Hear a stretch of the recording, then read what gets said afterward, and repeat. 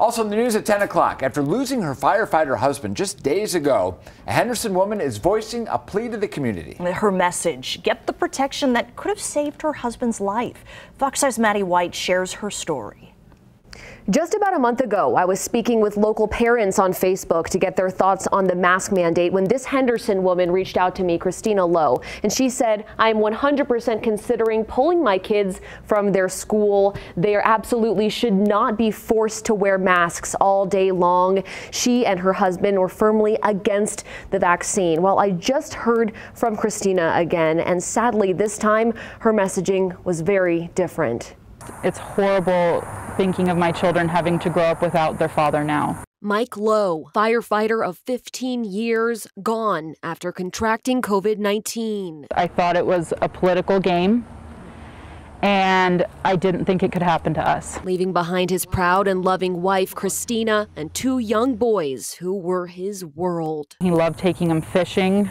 He loved to take them to all the fun places around town, Cowabunga Bay. The tragic ordeal happened just in the last 2 weeks. He died over the weekend when COVID caused pneumonia and the need for kidney dialysis. He's not going to be there for birthdays and holidays, and he's not going to be there when they graduate, when they get married, when they have kids. He's going to miss out on all of that.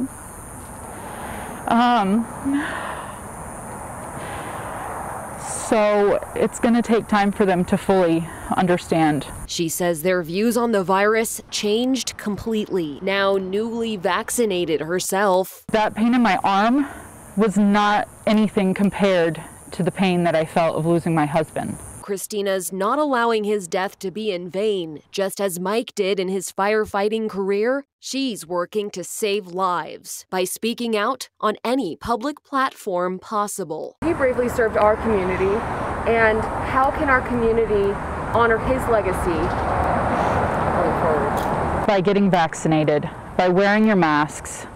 I understand that some of you believe that this is political. And it might be. It could be political. I don't know that it's not. But I do know that because of that decision of my husband believing it was political is why he did not want to wear a mask. That is why he did not want to get vaccinated. He didn't trust him. But it cost him his life. A GoFundMe link has been set up to support Mike's family during this difficult time. If you're interested in donating to that, you can visit the link on our website, fox5vegas.com. I'm Maddie White, Fox 5 News, local Las Vegas.